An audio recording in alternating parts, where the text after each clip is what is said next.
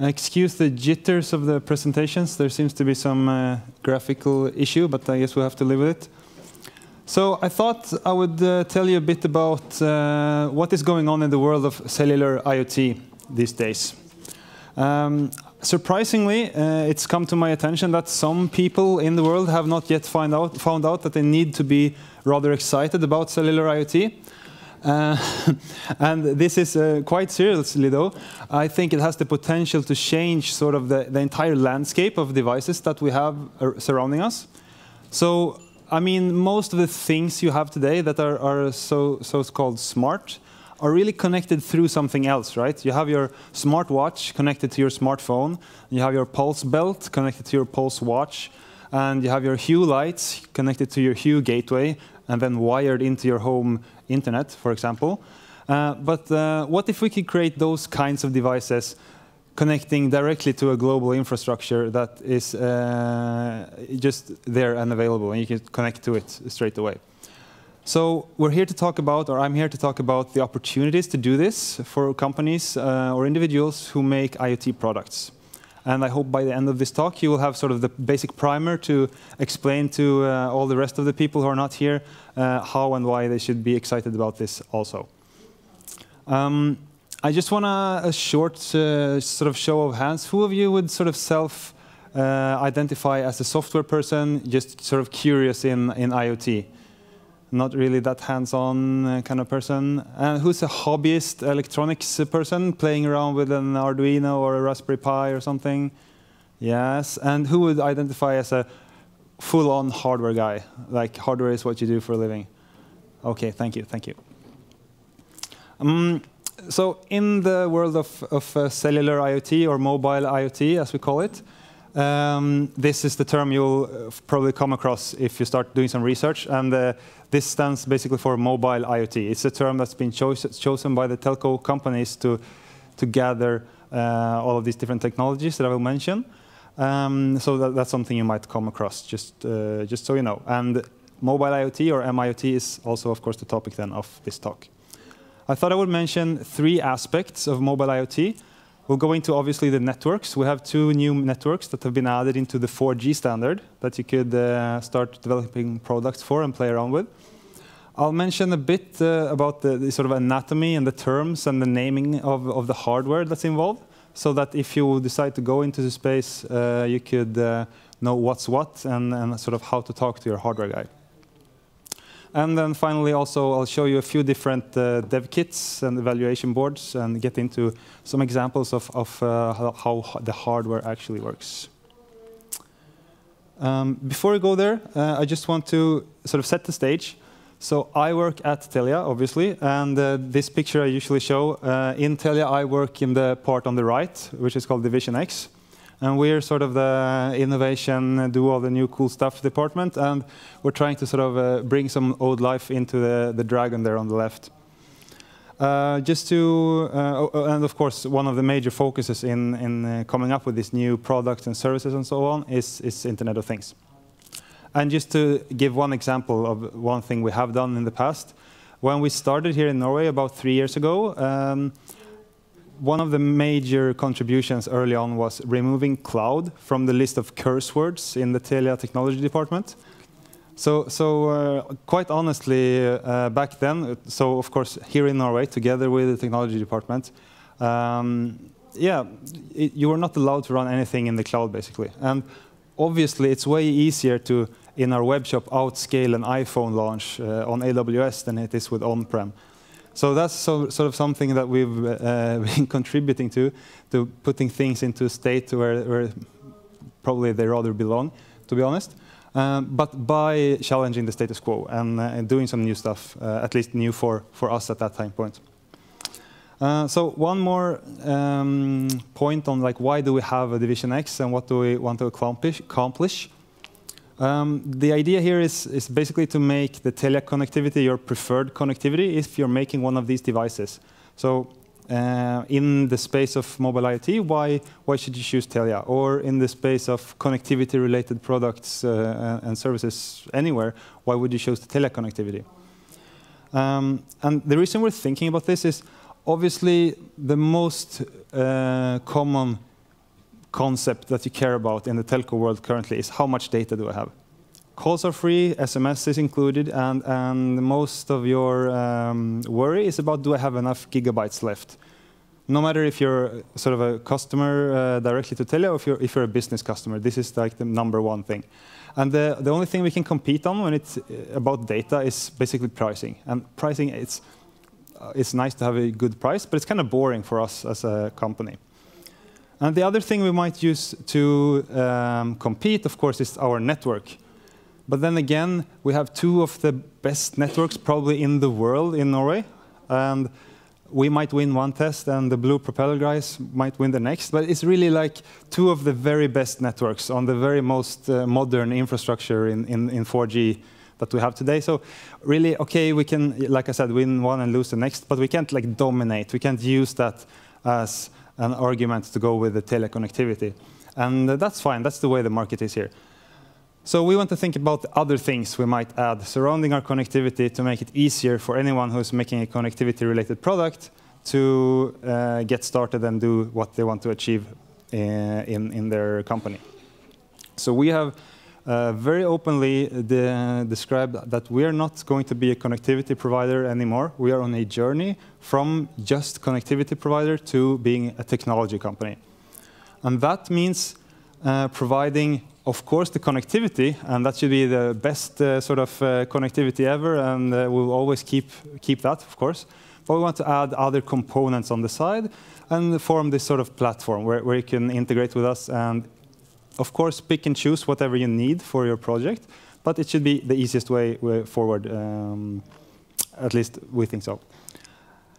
And on the top of this, we're also working actively to build up what we call the partner ecosystem or the partner network, so that if you have a need, if you're a software company and you need a hardware company or vice versa, that should be really straightforward too. So I'm not going to belabor this anymore. This is what I do in the part of this. I am the hardware guy. This product here on the right is one of these partners I mentioned in the partner network. They had a problem with intermittent connection in the early days of one of these networks I will be explaining shortly. And so they sent us one of these faulty devices. And I tried to, meanwhile, as they were debugging in their office over in Stavanger, I was doing my part, looking at their firmware, trying to make some changes, talking to our network guys and comparing the logs that they were seeing, and trying to figure out, since these were the very early days, was there something wrong with the network, something wrong with the module, something wrong with the firmware, stuff like that. So this exemplifies how hands-on we're trying to be when it comes to mobile IoT. So, OK, sorry about the company presentation. But now, let's talk about the actual networks. So, you want to create an Internet of Things application. In your personal space, as you know, you have like the very common options of Bluetooth or ANT, like I said again, for your smartwatch to connect to your smartphone, your Pulse belt with ANT Plus to your sports watch, for example. Going a little bit further in your home or office space, you have the Wi-Fi and the Zigbee that the Hue Lights is using. If you go even further, say a citywide or countrywide network, and you have some sort of application in mind, you could go to something like LoRa or Sigfox, these LPWAN technologies, low power wide area networks. And this is sort of the same space that we're talking about. But if you want to do a LoRa network, one option would be, if there is no network already available, there are some operators, like some certain cities have implemented their own LoRa networks. Some companies are offering some sort of nationwide networks in some places, but it's kind of spotty at the moment on the map. If you don't have an operator, then you will need to become your own operator, meaning you will have to put up a base station or a LoRa gateway, for example, to cover whatever area that you need. And so part of the argument for going with a mobile standard is for all of you who don't feel like becoming an operator. You want to just have the connectivity and be done with it. So then the 2 new things we're adding to the 4G picture is LTE-M and narrowband IoT. Those are brand new, or well, in 2016 they were brand new, but they're additions to the 4G standard. So very much a standardized protocol that will be sort of rolled out in most 4G networks, or countrywide, worldwide even. So yes, that's very much something you could consider for that broader range, if it's citywide, countrywide, or worldwide even.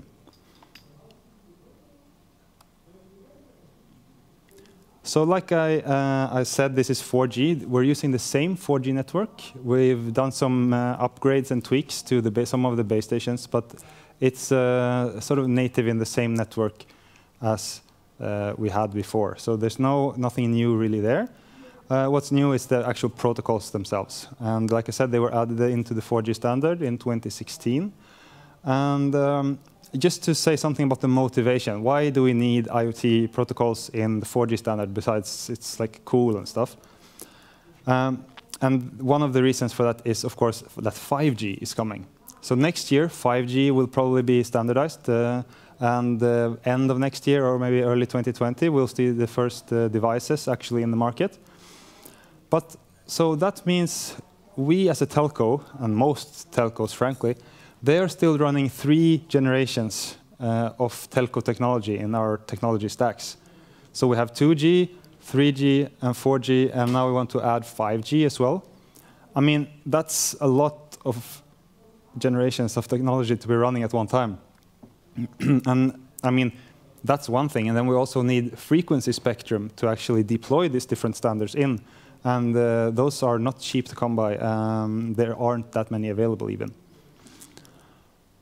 So 3G, that's fairly simple. Most phones that were using 3G are sort of retired a long time ago. And most new phones, all new phones basically, have 4G already.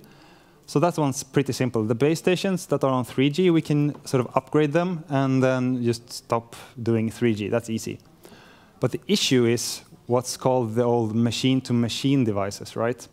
So the 2G devices, the things that you have in maybe your home alarm system that calls your security company if someone breaks into your house. That's probably 2G. The thing that's in every taxi for the dispatch to send out new sort of driving assignments to the taxi drivers, most of that is 2G. The thing you have in your cabin so that you can send a text message on Friday so it's warm when you get there in the evening, most likely that's also on 2G. And the reason for that is there's basically been zero incentive to move over to a more modern standard. Because if all you need is a text message or like a tiny bit of data, 2G has been and still is the absolutely by far most inexpensive option for the hardware, that is. The modem or the module that you need to do 2G is really commonplace. You can get it for nothing. So obviously, if we as a telco are going to sort of convince you to move over to modern technology, we need to have a modern alternative that's not 4 times as expensive just for the hardware. And that's where LTE-M and narrowband IoT comes in.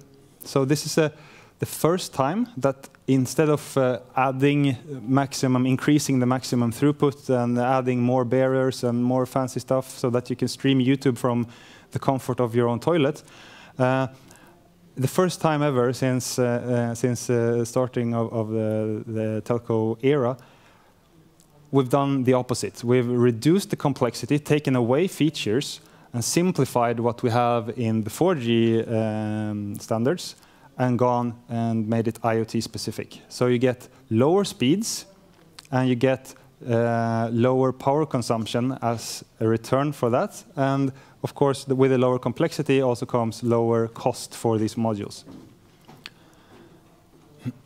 So, yes.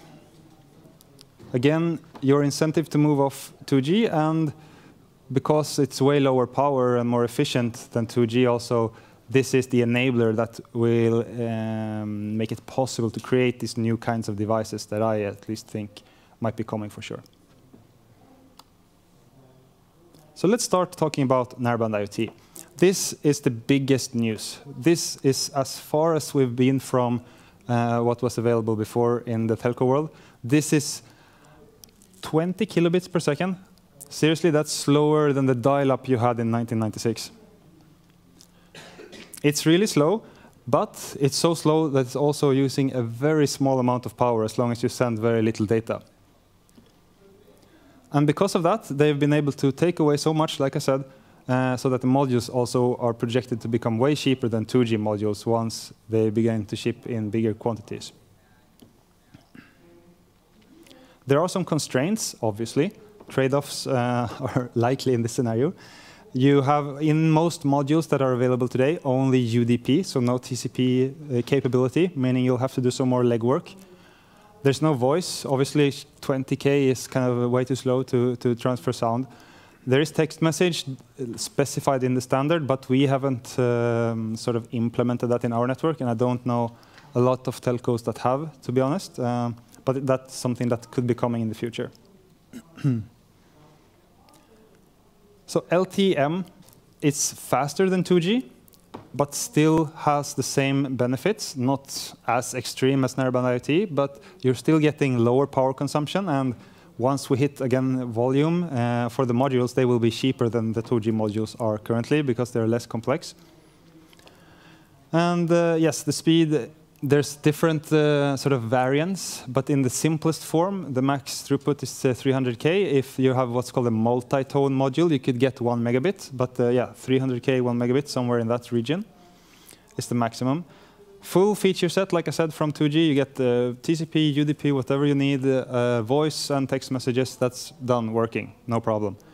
So this really, if you're making something on 2G or 3G today, this is your incentive. This is what you need to be looking into if you want something that's better than those, and if you want to be future-proof. LTE-M, and you need sort of the throughput of 2G today, this is what you need to look into.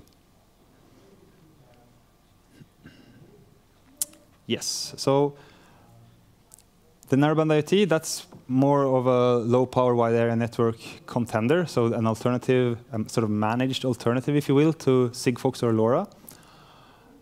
There we have several pilot projects ongoing since, yeah, like I said, we started with this in 2016. So some of them are nearing sort of commercial launches, and I'm sure you will hear about those when they happen. LTE-M, there the deployment is a bit slower, but it's also ongoing. For narrowband IoT, we probably, hopefully, will be nationwide by the end of this year. And LTE-M, I'm not so sure. But yeah, and like I mentioned, the LTE-M, that's more of a replacement for your GPRS needs as they are today. Yes. So those are the two networks. Now moving on to an anatomy lesson.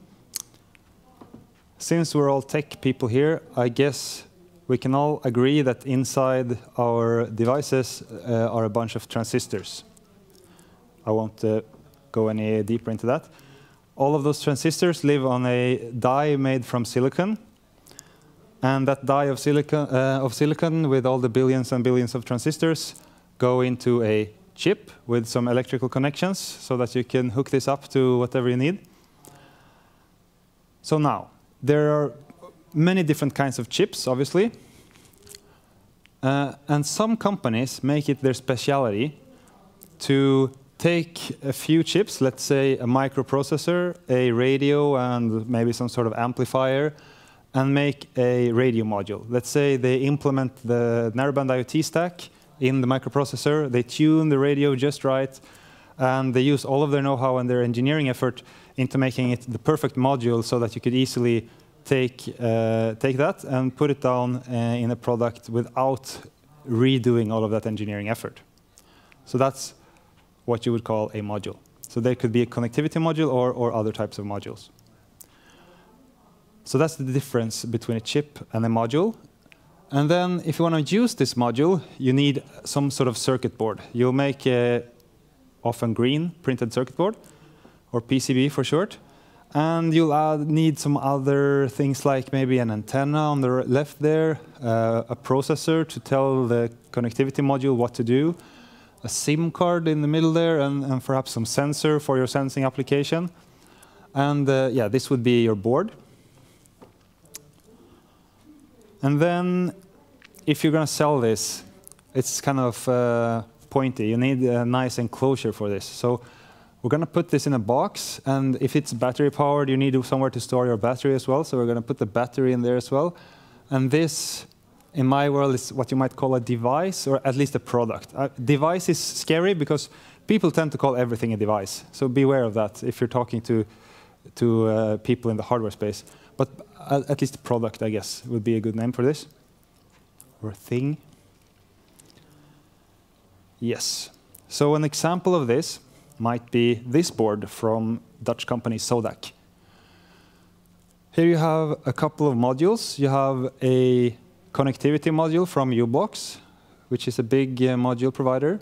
You have a GPS module on the right there, also from u-blox. You have a bunch of connectors for extra sensors. You have a connector for the SIM card, USB for programming the thing. And then you have a couple of chips also on the board. So you need the microcontroller there to actually talk to the connectivity module. You need the sensor, which in this case is an accelerometer, and the GPS, of course, is also a sensor in a sense. Yes, so that's one way how it might look in the real world. And if you wanted to sort of make this into a product, of course, this is what I might call a development kit. It's not really a finished product that you would send to an end user. But if you wanted to make sort of 5 or 10 out of something, you could go and buy an enclosure and put this in, and stick a battery in there, do some programming, and be done with it. But most likely, where this would fit is you buy this for your firmware developer, while you go tell your hardware developer to make your custom board exactly to the specs you need.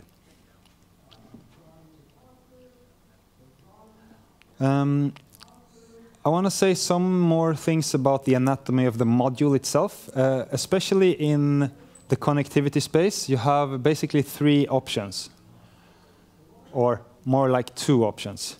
The one on the right is what I described earlier. You have a separate microcontroller for processing. That's where your application lives.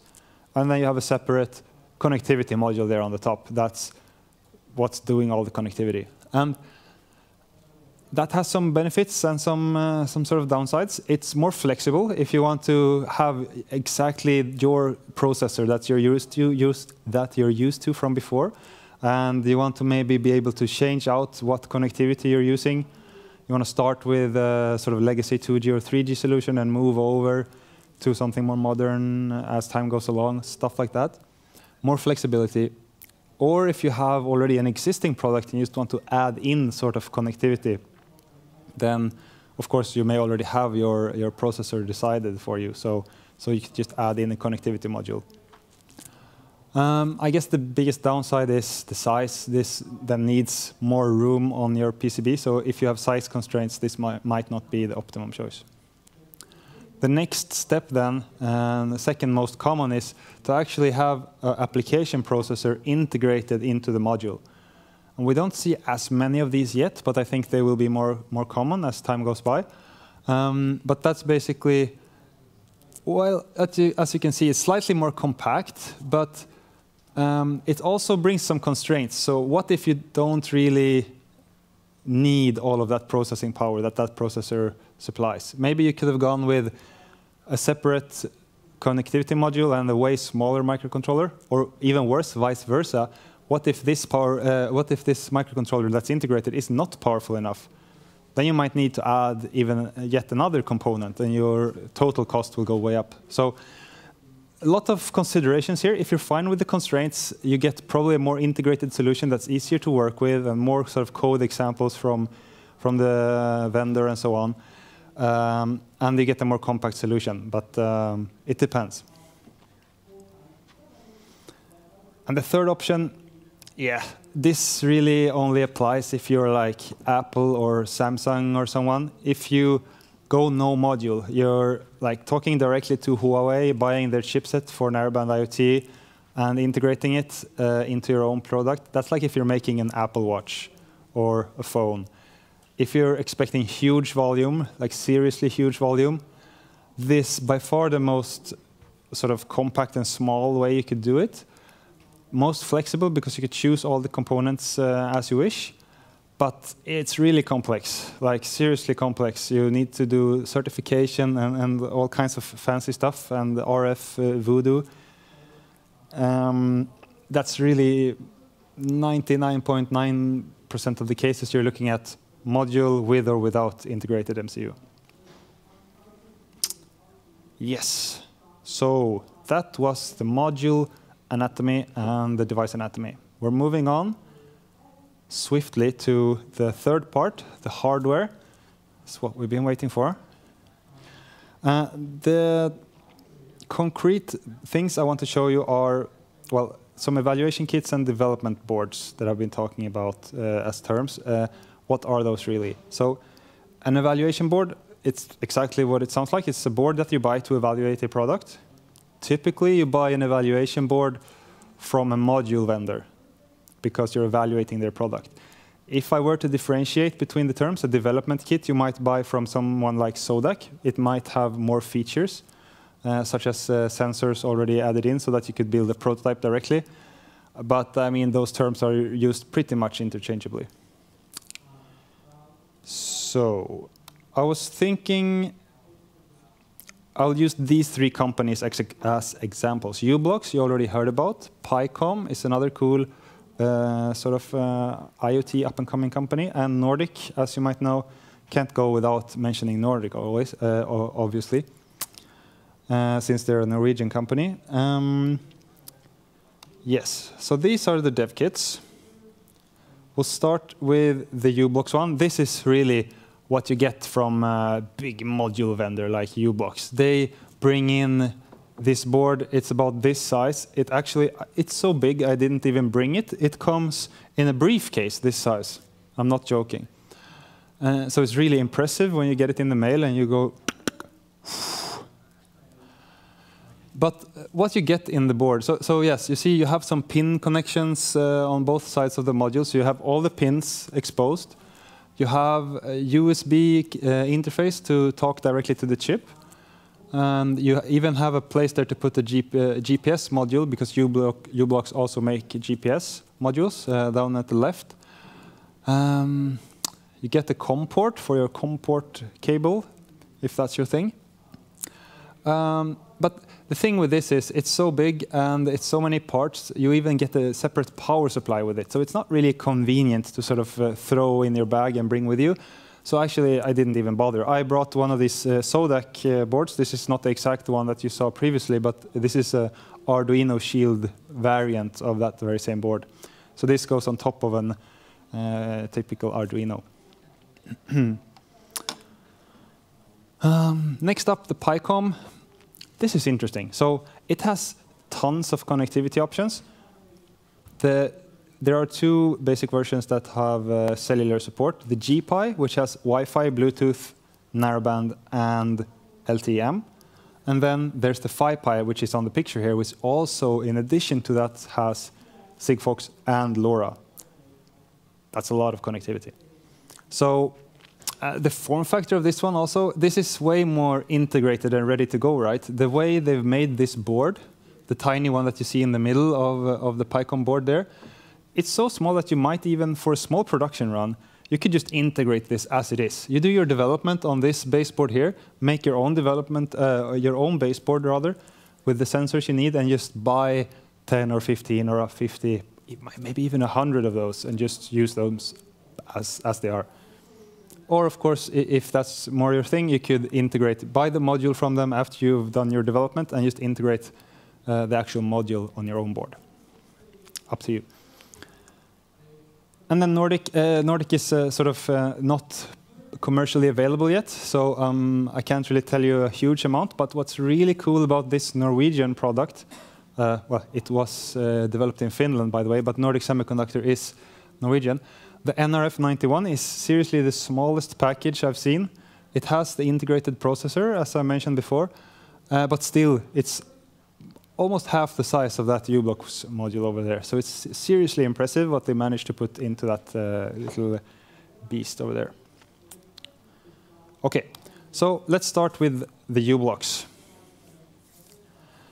So this one, since it does not have an integrated processor, you're required to send something as fancy as AT commands.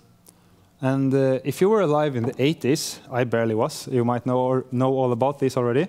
But that's still the sort of, that's what we get. Even in a sort of high-end 4G device, Yes, you're sending text and parsing strings.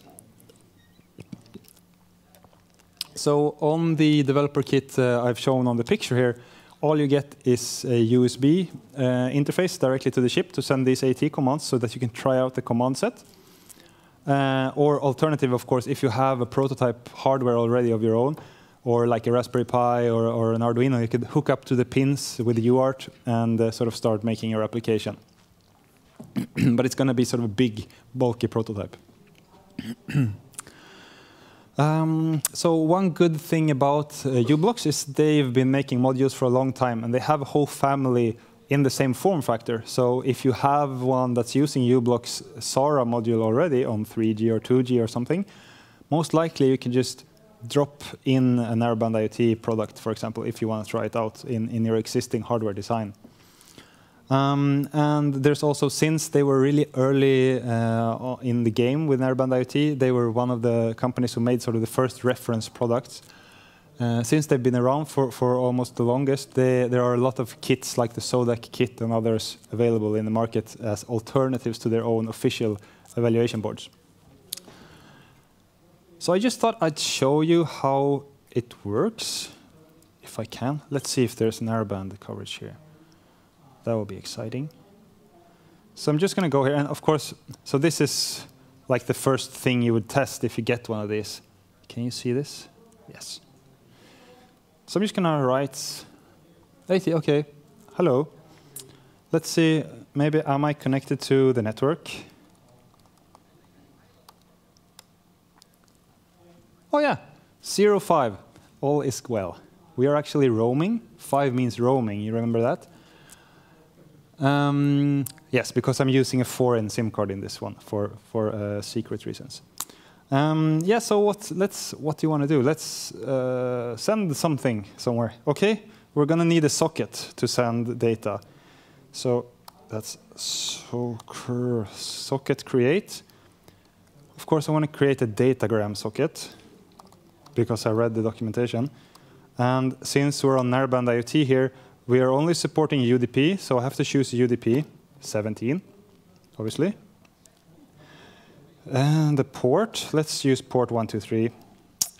And 1, I can't even remember what that means. OK, so we got a socket, socket number 0. Now let's send data. Where do you want to send data to? Let's send SORF. I don't even know what that means. So I'm using socket 0. I'm going to send it to the u-blox echo server, echo.ublox.com. I'll do an automatic DNS call in my head and give you the IP straight away.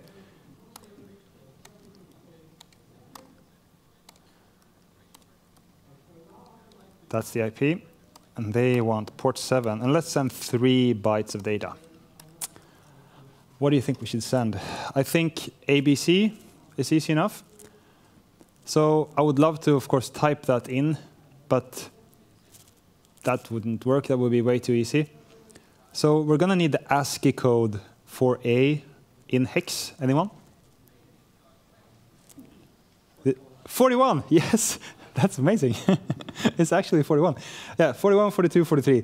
That's the ASCII code for ABC. And so I'm sort of giving them a hard time. But of course, that's so you can send new lines and quotes and stuff. So it kind of makes sense. But it's really complex to write. And I made a mistake. How can that be?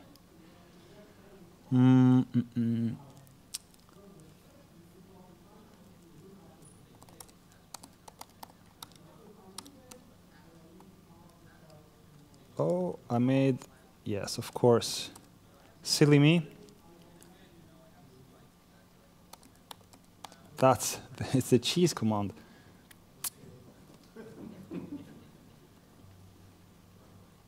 Let's cheat a bit.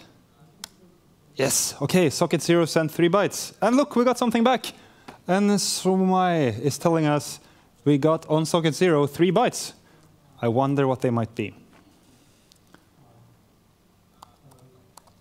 So ARF, obviously, and SARF is for receive. It has R in it. Socket 0, please receive me 3 bytes. And look, there it is. So we just did narrowband. How amazing is that? So, thank you.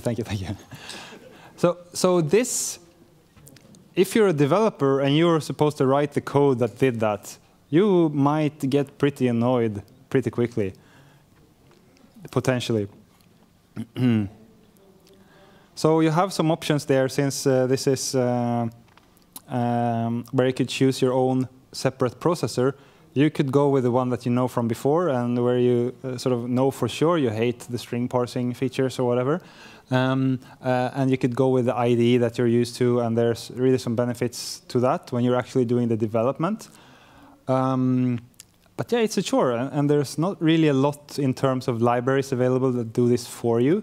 Like Sodak makes some, for example, but they might not be perfect for your application, so you might have to tweak them. And yeah, you'll be spending a lot of time parsing strings simply and making state machines. So that's the good and the bad. Moving on then to the PyCom. This one is really cool, and it might seem way more compelling, at least to a software person. It has a lot of connectivity options, like I mentioned, so if you need those, it's awesome. It has a processor included inside the module, so you don't need to choose a separate one. And it runs on that processor, straight from PyCom, a Python interpreter that runs MicroPython. So that's a subset of Python 3 that lets you write Python on the embedded hardware. And if there's some die-hard hardware people, there's one somewhere over there. Yeah, I see he doesn't feel well right now when I've said the word Python and embedded in the same sentence. It's really, I mean, I'm not going to judge, but if you're a hardware person, this is probably not something you'll like. If you're a software person, however, you probably might even love this, because it's sort of accessible. It gives you something that you can relate to, like an API or a library, rather, to talk to the device. But if you run into problems and the hardware guy starts talking about hardware debuggers and breakpoints, you don't even have the original firmware from PyCom to do that. So it's some benefits again and some downsides that you have to work with. And like I said, we have library access to the modem. So let's go and look what that might feel like in our software over here.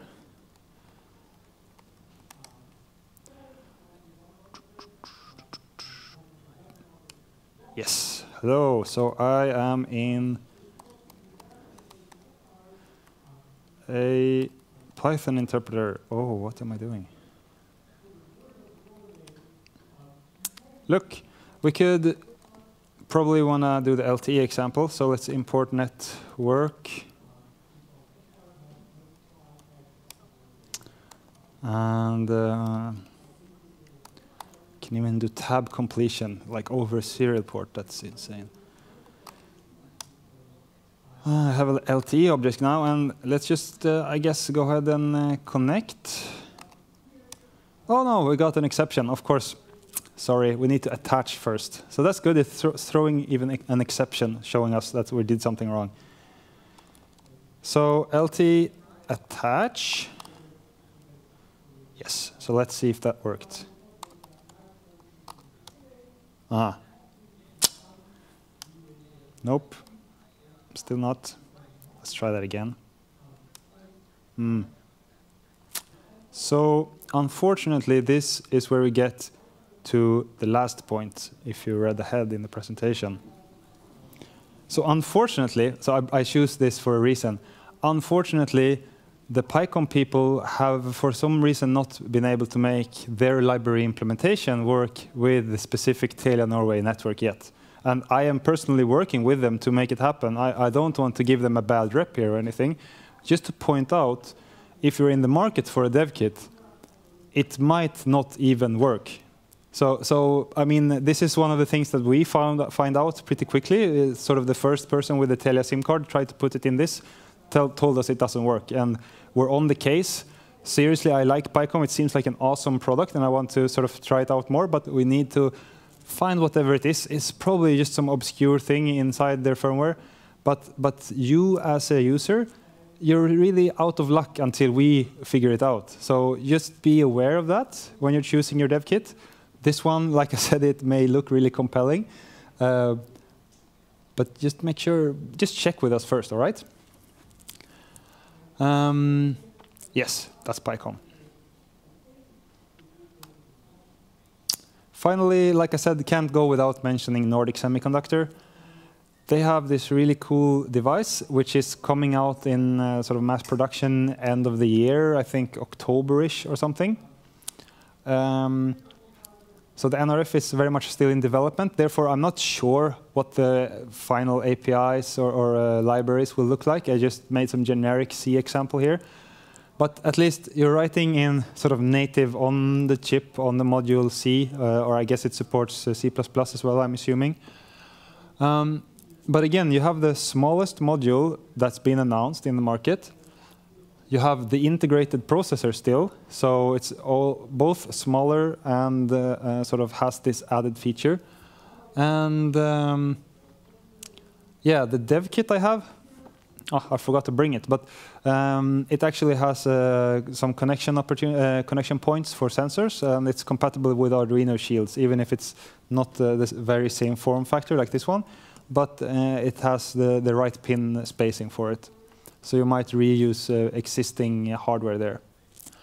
And yeah, I'm not going to spoil too much basically about Nordic. I just want to mention them because my good friend Peder from Nordic is actually having his own talk on Friday, right here at 4:20. So I think it will be worth sticking around for if you're interested at all, even if it's sort of late on a Friday. But for that reason, I'm not going to go very much more into detail of that right now. But just beware, there is like local hardware available very soon as well.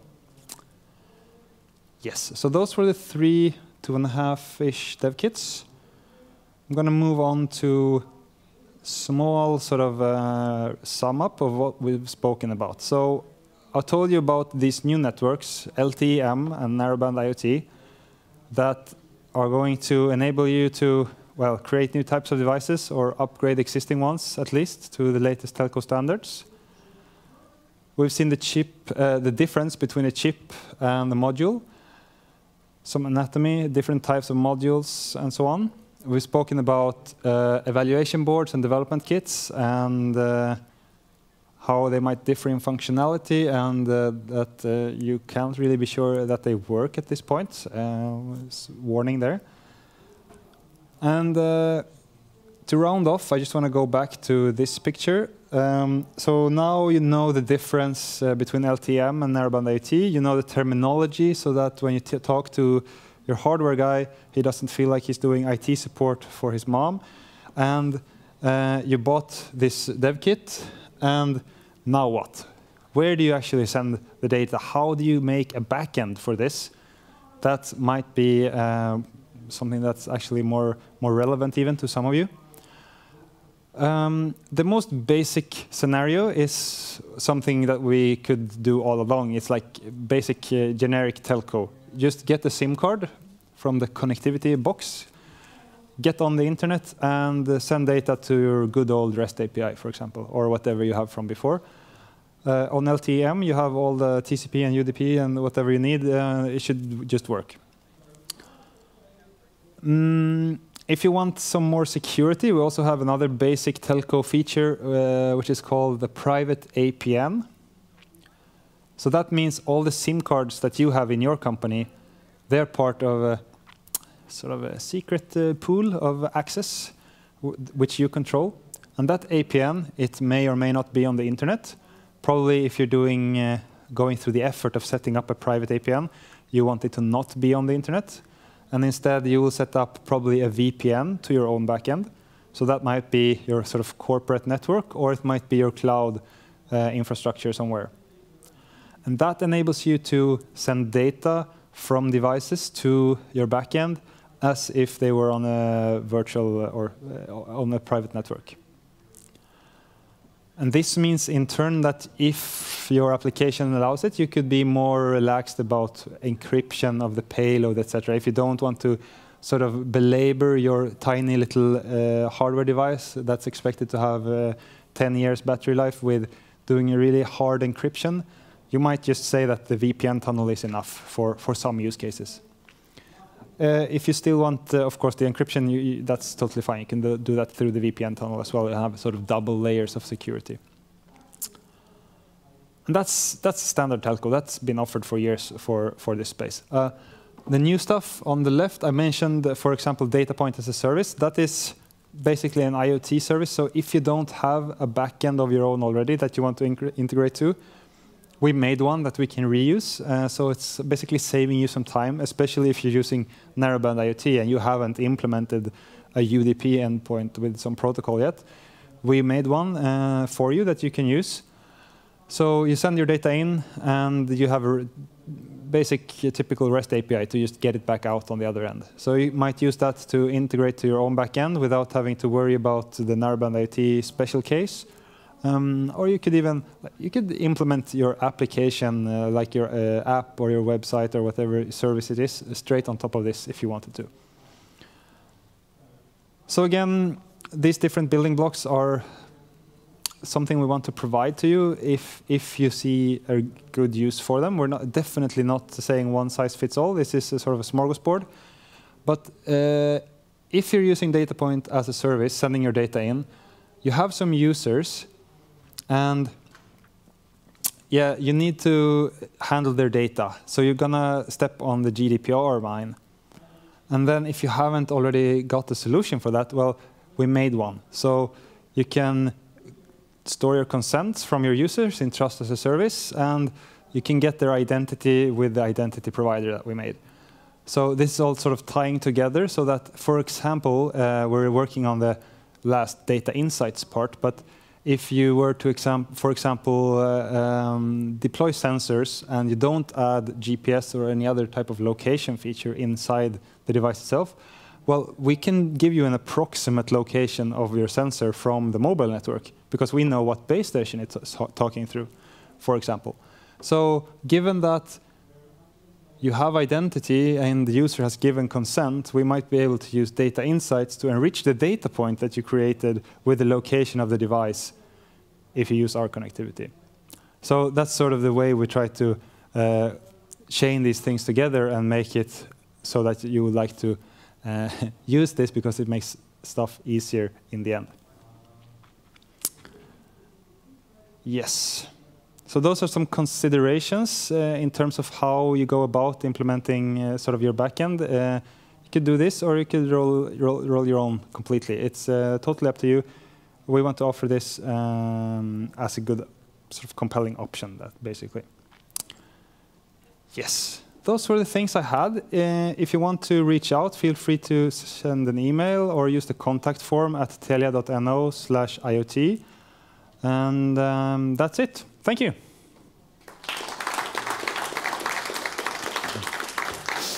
And I'll be happy to take any questions.